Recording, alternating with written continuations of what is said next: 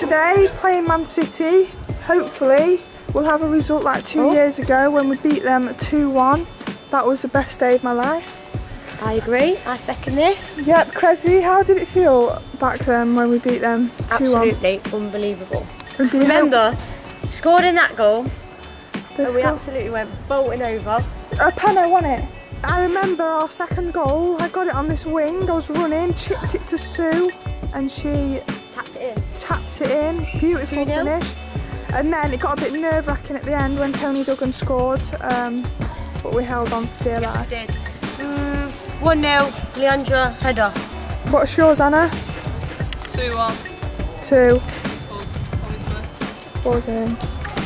I had a vision, so basically Carla's going to score and it's going to be, the ball's going to go like diagonal, like towards a corner, and Catherine's going to like get it, she's going to cut back and the ball's going to go across, and because she's been practising her heading, she's going to head it and she's going to score, and it's going to cost me 20 quid because I made a bet with her. Our Rex are going to nick a 2-1. Our Rex are going to go in half time 0-0. It's all going to kick off in the second half.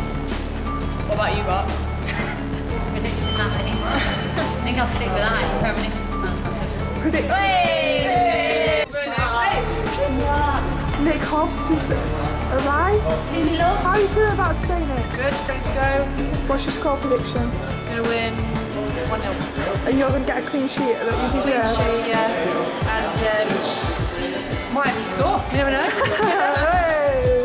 How are you feeling about today, Grundy? I'm feeling about today really positive. After, obviously I didn't go to the last game unfortunately, but I spoke to Emma, she said the feedback was it was really, you know, they did really well. So positives, if you look at the girls, they're really obviously really up for it. Yeah, and we've got some of your RTC girls in the crowd today. In the crowd there with the ones with the that's nice kit, that. It's alright, I like that kit. Julie Grundy sorted that out. She's done a good job there. The future of Doncaster Belles. Yes, absolutely. Come on, you Belles. Oh, look how close this is. Don't say that.